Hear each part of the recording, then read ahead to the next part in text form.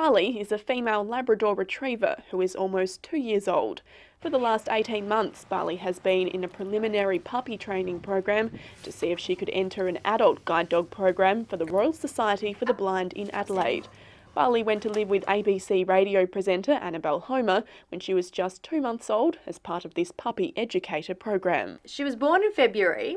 I picked her up in April, so she was 2 months old, and it was on International Guide Dog Day in the mall, and I had to train her for 18 months. At first I thought, oh, this will be a piece of cake, just have to take the dog to work, toilet train the dog. It'd be fine, but it's a lot harder than you think. We had to do training sessions once a week down at the RSB. We went into the city, we did a lot of training on escalators, on buses, trains, getting used to crowds, taking to dog parks, getting used to dogs. And so that was all part of the training process. So it was quite full on. One of the other skills Barley had to learn was how to go to work every day and sit in an office doing 9 to 5. This is Late Afternoons. I'm Annabelle Homer, and stay with me until 6 o'clock because we're going to be talking about... The prerequisites of having a dog from the Royal Society for the Blind is the dog has to be with you most of the time. Has to go to work with you every day, has to sleep inside the house. You have to take the dog outside on lead most times. She's a pretty nice girl. She makes everyone, I guess, cheery in the office. It's a bit sad the days she's not there. Everyone looks forward to Barley coming in. Yeah, I've got to be honest with you. I mean, sometimes you might get a little bit upset in the office about little things, and when you see Barley, she's looking up at you with these big brown eyes. It's hard not to sort of have those worries melt away and you forget about them, which is fantastic. It's really unusual to have a dog in the workspace. It's something that doesn't happen very often in modern corporate life, and I have to say that it's great. When you're feeling a little bit stressed or you just need a break, you just go and play with Barley for 5 minutes. But Barley is a beautiful dog, though, and if anybody sees those eyes and looks into them, they would know that. You spend a lot of time on your computer, so now and again need to avert your eyes from the screen to give them a rest, and what a better thing to be able to glance at than a beautiful little puppy face sitting just behind you. I mean, we're lucky here at the ABC office here. We've got a bit of a backyard that they can have a bit of a roam around and not get up to too much mischief. So it depends on those circumstances. I mean, it's not like if you've got a pet giraffe, you can bring that to work. Yeah, she's just a beautiful dog. Barley showed incredible promise as a potential guide dog, except for one command, the busy, busy command. The commands are usually leave it, was when she's doing something wrong, and leave it, and she's pretty good at doing that. Other commands is she has to sit and wait to be fed, and then you whistle and then she can approach her food. Find the curb, find the ramp when you're walking down the street. Up sit, up stand, all those traditional commands, and heel. The other command is busy, busy, which is when she is supposed to toilet on command. Not so good at doing that, unfortunately, which is her downfall. She's a bit precious when it comes to that. She only likes to go to the toilet when she wants to. Barley, in nice words, is a playful dog.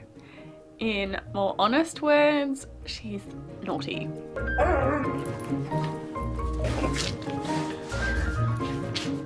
Barley, come in.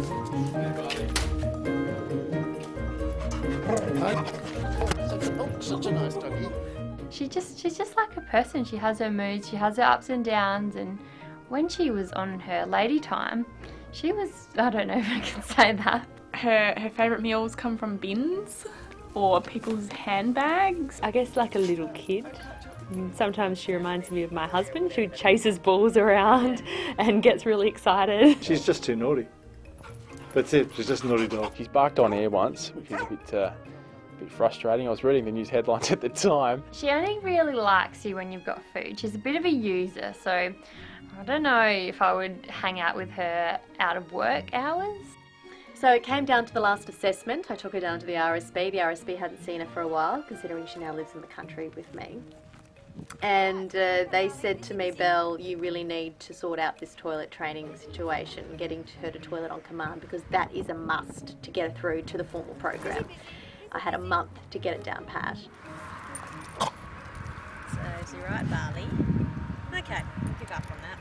Every time I introduce Barley to someone and tell them about the puppy educator program, the first thing that most people say is, oh, how are you going to feel when you have to give her up? And at the start of the program, I was like, no, it's fine, I won't get that attached. It's for a good cause and it'll be fine. But the fact is you're spending every day with this animal, you get quite attached, and the closer I got to knowing that she'll be leaving me, I started to get quite upset, which is quite sad really. But she's like my best friend. We just do everything together. People will miss her because she gets talked about a lot on the radio. She has her own segment on Belle's show, for goodness sake, so she can't just disappear completely.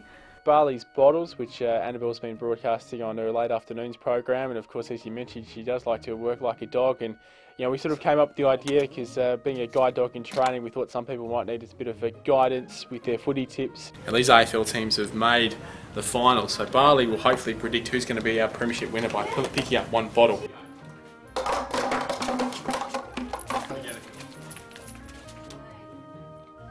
She's picked the minor premier, Hawthorn.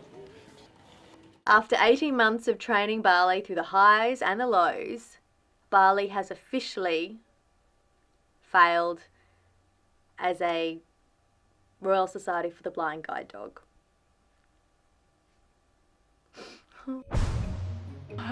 I think she's a bit stubborn. That would be a personality trait. She probably knew how to do the things she failed at, but decided not to, I guess, so a bit of princess-like qualities there.